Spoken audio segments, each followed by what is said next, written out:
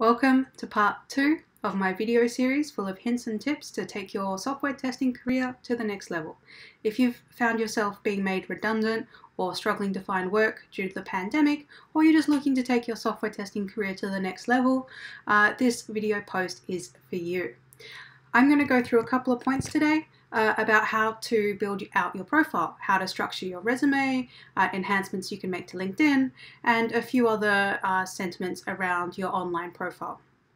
So first of all, I'm going to walk you through how my CV has evolved over time. In Australia, it's generally recommended to keep your CV less than 2 pages. There are other parts of the world where that is not actually sound advice. I've heard in Germany it's more common to have 4 pages, but it's really up to you. I've always tried to keep my CV under 1 page. I have an experimental visual CV, which has a timeline of my career.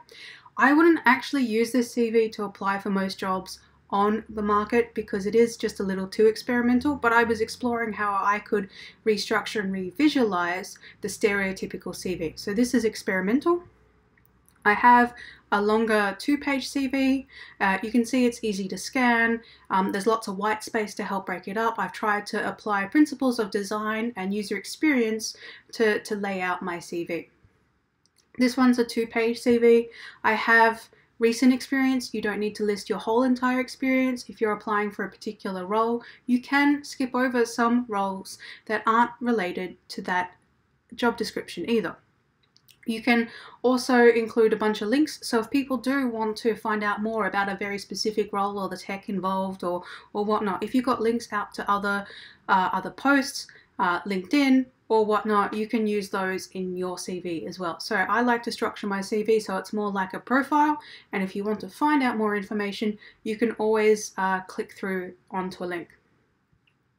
Back in 2014, my CV looked a little more plain, but I still had some people give me a phone call during the application process saying, look, you're not quite suitable for this candidate or this role, but I really enjoyed reading your CV. So if you could get a recruiter to call you up out of their busy day and go, hey, I actually enjoyed reading your CV, it's nice and different, that's a bonus in my mind. I actually enjoyed getting that feedback. I like my 2016 one. I was using a tool called Canva to help structure it. And I talk about skills in testing as using 5 C's of testing. My 2017 is very similar, but I was just trying to experiment with a different way of visualizing skills and expertise.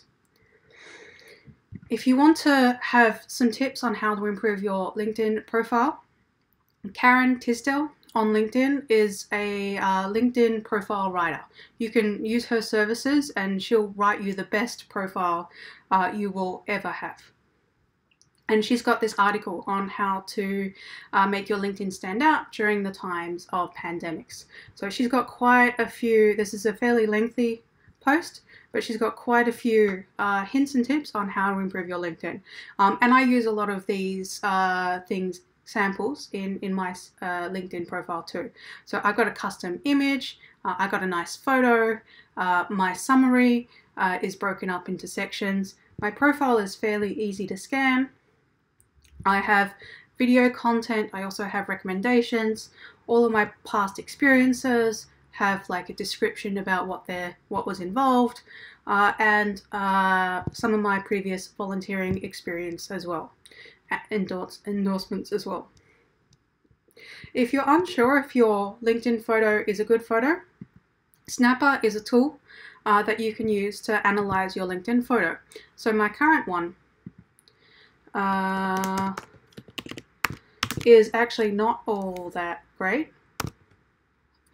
I think it scores kind of lowly. But it gives you some advice on where to improve your LinkedIn photo. And it tends to look for things like if you've got a well-lit face, if you've got anything crowding your face. So for example, Snappr is giving me a 74 out of 100 for my LinkedIn photo. I actually got a professional photo shoot done for this photo.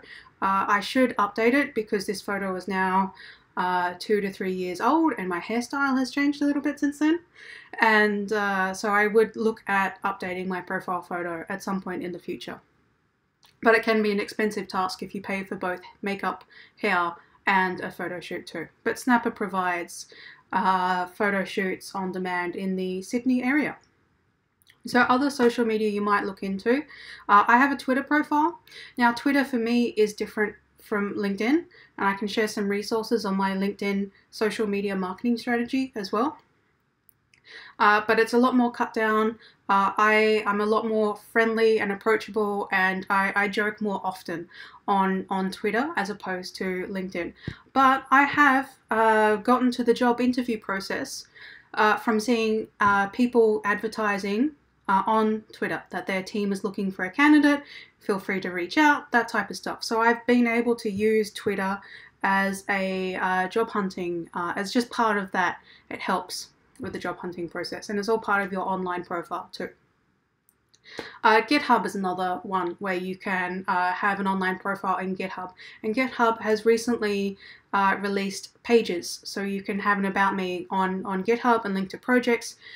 If you're using GitHub as part of your online profile, in your README file you should have like just a really brief description at the top of what this project is for, why you're using it to learn something new, and so just in case an engineering manager clicks through onto your profile, you should give like a brief summary to the engineering manager of why this project is important to you. And just make it easier for them, because they're not going to read through all of your code. They might just have a brief scan of your README file and go from there. My final sentiment about building out an online profile and focusing on your CV and your LinkedIn is that the job application process is completely broken. I've gotten my last 3 job offers from networking, attending meetup events, and having an online presence. And that's going to be my point 3 tomorrow when I do the 3rd video in this series. But that's just how you can go through setting up your online profile. Thank you for watching, and I hope you enjoyed this video.